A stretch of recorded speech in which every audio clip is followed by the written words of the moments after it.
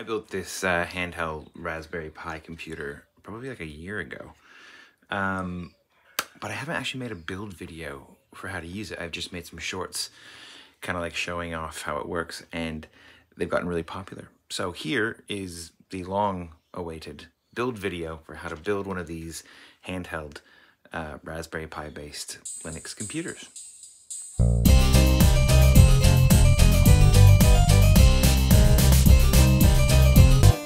We have disassembled our original unit for the most part. We still have the keyboard in here, but let's transfer all of these guts over to a new case. In a year, I've gotten a bit better at making designs look cooler. Nice little angles. It's printed at a much higher quality with a sparkly PLA. The back, I just took a SVG of this pattern and then cut 1/2 mil in, and it looks really cool. Kind of a nice, weird little texture. So let's move all the guts over into this new case, and in the meantime, we'll talk about the assembly process and some tips for how to build your own. This body prints in 4 pieces actually.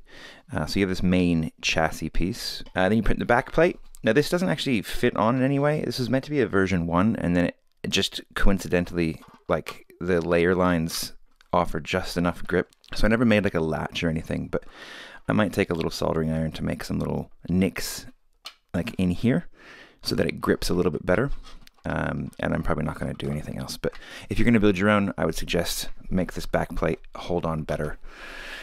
I never took it that far. And then the second to last print is this, which just goes right here. You can glue it in place, but I previously found it just fits in nicely with the Raspberry Pi, and it just holds itself in place. And then we have the faceplate, which is the last piece to go on. It kind of makes the screen have a nice little frame, and means that if you set it on its face, the screen is not going to get scratched. Pretty simple. So very, very easy to build this project. You just take your Raspberry Pi and stick the Pimaroni hyperpixel screen on. It takes up the entire GPIO header. In the future, I'd like to make this HDMI, because I'm not using any of the HDMI ports, and it would just make it a lot like more plug and play. The ethos of this whole project is no custom PCBs, no custom software, nothing tricky. It runs stock Raspbian. There's one command that you have to put in to get the screen working. Unfortunately, it's just like one little config file to get the Pimaroni hyperpixel working. So that's it. Once you just do that one little command, this works beautifully, and you could run any OS on this: Raspbian, Kali Linux, whatever you want. Unlike the framework, the Clockwork Pi and those other kind of similar units, which I think look really cool, but they don't run like a stock Raspberry Pi OS, and they're all built on a compute module or a 0 form factor, so you don't get this beautiful I/O of having USB and Ethernet, which for like a handheld Linux-based network security focused device, having a full-size Ethernet port is huge. Anyway, so that's a little bit of the philosophy around the electronics, but really just take your Raspberry Pi, stick your screen on it, and then solder a old USB-C cable to your USB pins here. And we're just doing that to get access to this USB port without plugging anything in. All right, so our next step here, once we have the screen, USB-C cable, and the Raspberry Pi assembled, I think this will be a lot easier if we remove the SD card, but we'll just stick it in. So it goes through the front, and that's really it. It just fits. And now we'll put a few screws in the back here to hold the Raspberry Pi in place.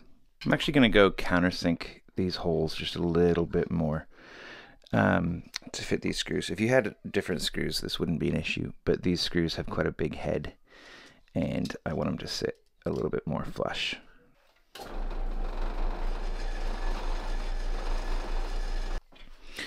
All right, that should hold that screw a bit better now. Now, whenever I installed that hyperpixel screen, I actually lost 2 of the standoffs that you can see right here. So there's no standoffs on this board on the top.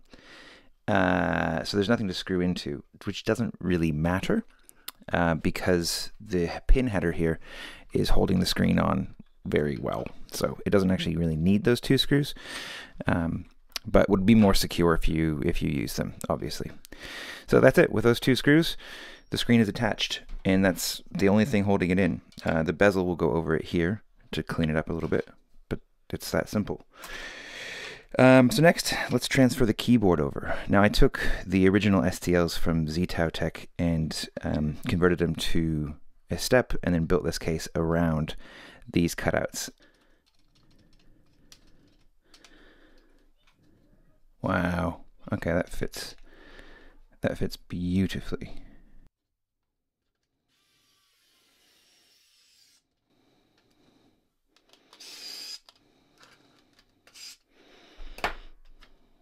Cool. So that's screwed in nice and secure. The buttons all click really nicely. Nothing's jammed. And so that's it. So now we just need to plug the keyboard into the USB cable here. So there you go. Switch is already turned on. And that's it. So now whenever we power up the Raspberry Pi, the keyboard will just power up and work perfectly. It is a keyboard and a mouse. I mean, you can't ask for much more simplicity than that. So next, let's do the bezel, and then we'll work out the back later. So we have this little piece here, which you can glue onto the bezel. However, it does actually just fit on its own. I think that gap's a bit big. This is probably toleranced for a worse printer, but it still works fine. That piece just goes in, and then the bezel will screw down, and that piece doesn't really go anywhere. It gets held in place. So you don't have to glue it in. I'm just going to try and use these tiny little Phillips screws.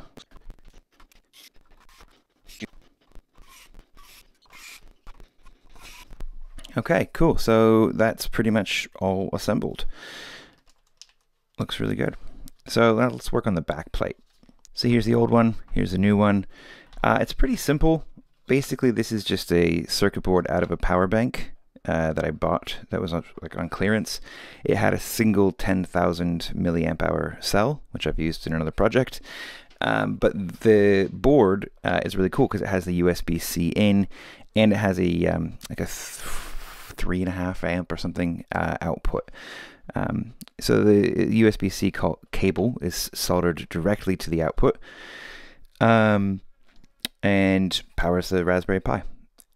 So pretty simple. There's a power button here. I have not come up with an elegant solution. Most elegant would be just to solder some wires on here and have like a power button, maybe like recessed on the back. You could just push it right here. But I haven't done that yet. So that's for one of you to do. But for now, I'll just transfer these batteries and the circuit board over to this new backplate, and we'll go from there.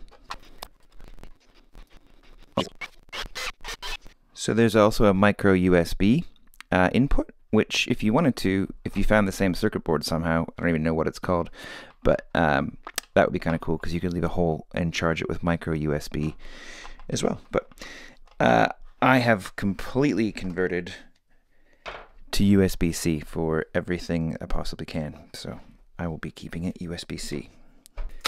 Alright, so once the board is screwed in, we're just going to stick down these 18650s, and that's it. That's the whole battery system done. This is 6,000 milliamp hours, 3 2,000 milliamp hour cells, and it should fit. Looks like it does beautifully. So now we'll just plug in the USB cable output from the battery just right into the Raspberry Pi. We'll stick this cable underneath. It's the power bank sensed the USB being plugged in and has automatically booted. So it looks like the whole thing is going to boot. But I don't think we have the memory card in, so there's a little notch here. So it shows the memory card slot.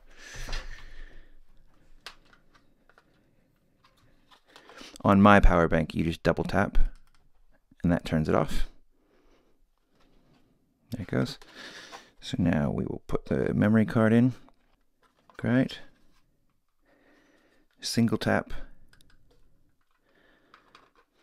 And like before, it just kind of clicks and like you kind of squeeze it together, and it kind of holds itself together.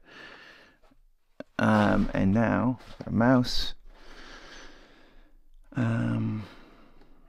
Kali.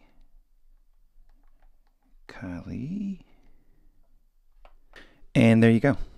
We've booted up into Kali Linux. If you go to the Hackaday.io page for this project, you will find the instructions on what that command is and how to run that command on here to get the Pimoroni hyperpixel screen working. And you'll find a list with all of the links to the right parts. STLs for this case are available on MakerWorld for free.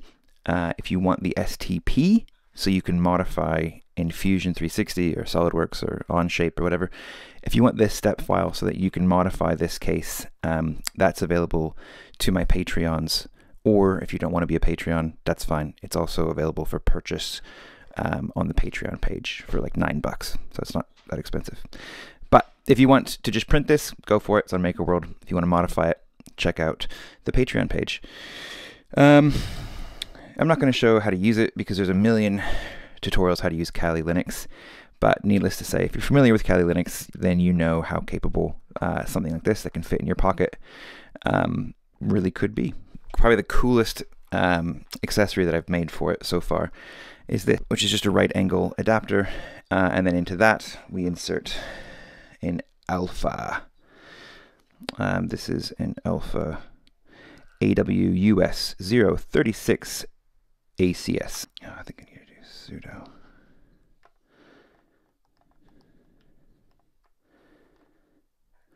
Anyway, we can run Wi-Fi. So needless to say, with the alpha card in here, we can choose to use the internal Wi-Fi card, or we can use this chipset, which supports packet injection. So by having this stuck in the side here, now we have like a Wi-Fi hacking rig with just like one little adapter.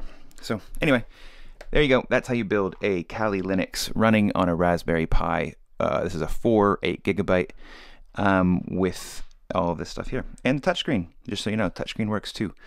So if you did want to play Minecraft via the touchscreen, it works fine. You can do that too. Thanks for following along. Thanks for your interest in my project. I hope that a lot of you guys go out and replicate it and improve on it. Definitely improve this back plate, how it attaches. That needs to be fixed. Definitely improve the power button. I originally left a hole here to use a stick to poke it, but at this stage I just open it and turn it off like that. But there's a lot that can be improved, but it's a really good starting point. And there's nothing proprietary. Just off-the-shelf stuff you can buy, stick it into the 3D printed case, and you have a great starting point. So thanks for watching. Check out the Patreon below if you want to support projects like this and see more videos. And I'll see you next time.